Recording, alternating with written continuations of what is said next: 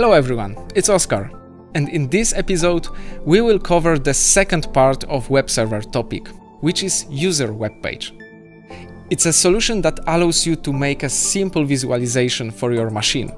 Sometimes you don't need the traditional HMI panel on the smallest machine, but it still would be nice to have kind of ad hoc access to production data, state of the process, or some parametrization. When the budget matters, this simple, free and built-in solution can be a perfect match. Today I will use the project that we made in previous episode, where I was presenting the system web page. So the basic parameters like IP address and access to web server will be already configured. But no worries, you can find the link to this episode in the description below. So now let's jump into software. Okay, so before we build our user web page, we have to configure FTP server on our PLC.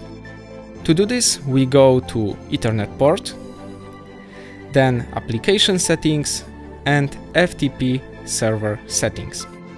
Here we choose to use FTP Server, and the default login name is FXCPU, and the same is the password, so FXCPU. Of course, we can set up a new password, whatever we like. Then we can check if the parameters are correct. No error found, so perfect. We can click apply and we see the message that the password was changed. So we click OK, and now we can upload this to our PLC. We uploaded our configuration to PLC, so now it's time to design our user web page. No worries, you don't have to know HTML, CSS or JavaScript. I will show you how to download a simple free software to build our web page quickly in the drag and drop manner. To download the user web page design tool, we have to go to Mitsubishi Electric website, and then in the search window we just type user web page design tool. In this way you easily will find the right tool. Okay, this is our user web page design tool. First of all, we have to create the new project. So we go for project and create project.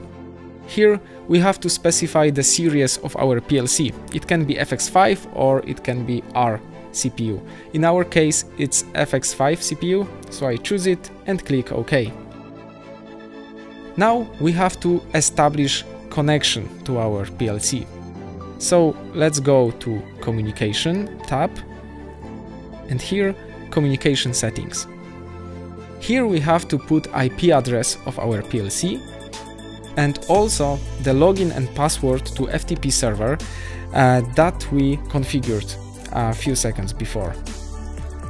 So I put my password, and be sure that you put SD card into your PLC before the communication test. So now let's make the communication test. Connection was successful, so perfect. We can click OK and OK. And now we have prepared our SD card before we will upload our project to PLC, to our SD card.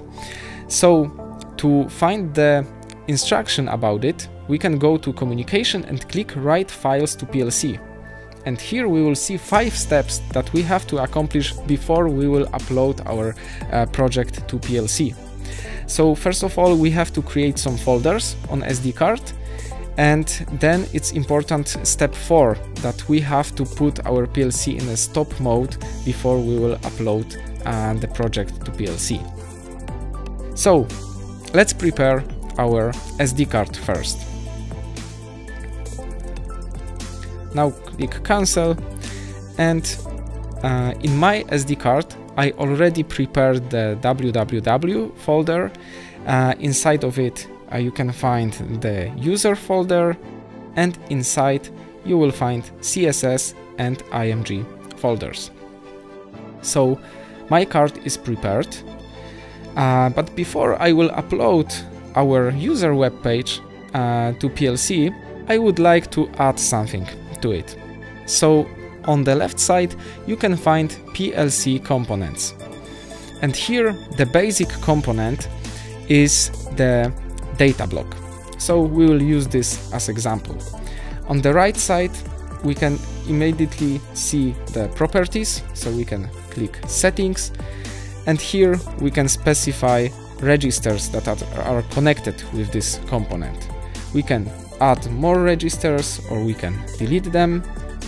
In my case I will use two registers, D0 and D1. So I put the display label, I put the device address, also the data type and display format. Now I click OK, and always after changing some properties you have to click Apply. Now we can see these changes. Okay, I will add some more components here, but I don't want to waste your time, so... Okay, as you can see, I added some additional components.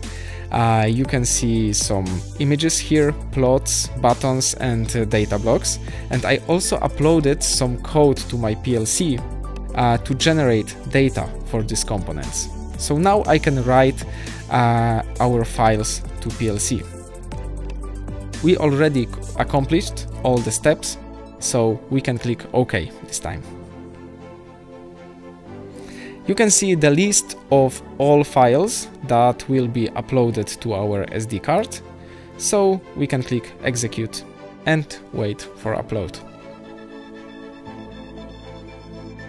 Perfect. Our data was written to PLC successfully, so now we can see how it works. Now let's see the result. We can use the PC that is already connected to our PLC. But remember, it's a web page. Any device with web browser will be a good option here.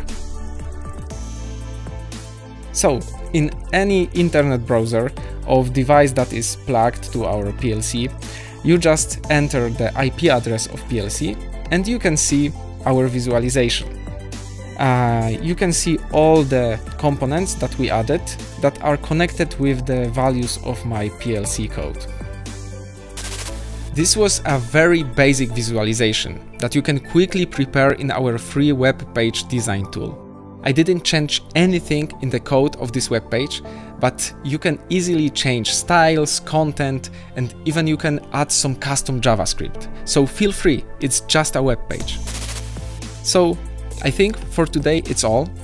Thank you for watching and see you in the next episode. Bye!